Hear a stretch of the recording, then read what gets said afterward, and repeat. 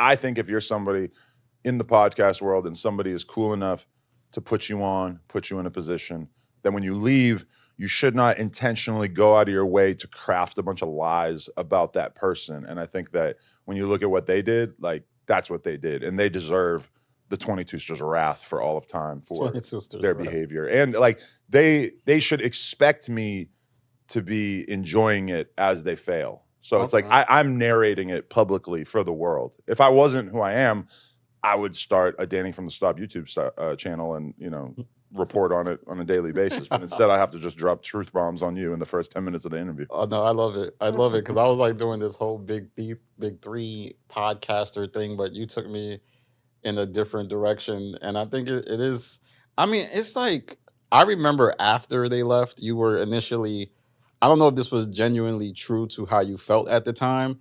You kind of looked like you didn't want to go in too much. Like you was trying to be like more understanding, more reflective, more pensive. And now it's like, hey, let's rip the Band-Aid off. F these guys.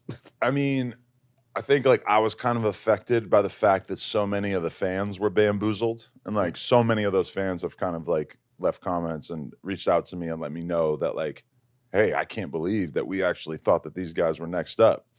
And I don't know, for a while I started to actually believe that I was the problem. Okay. And now I realize that that is absolutely not the truth and that they, in fact, were the problem and that they, in fact, made the bad decisions and stuff. I mean, the only real thing that you could give me in terms of like what I did wrong was just that I didn't nurture the egos of them as much as I possibly should have. You know, I thought that they would just like long-term understand that like how much I had done for them and that they wouldn't do the exact kind of thing that they did. And I was let down to see that.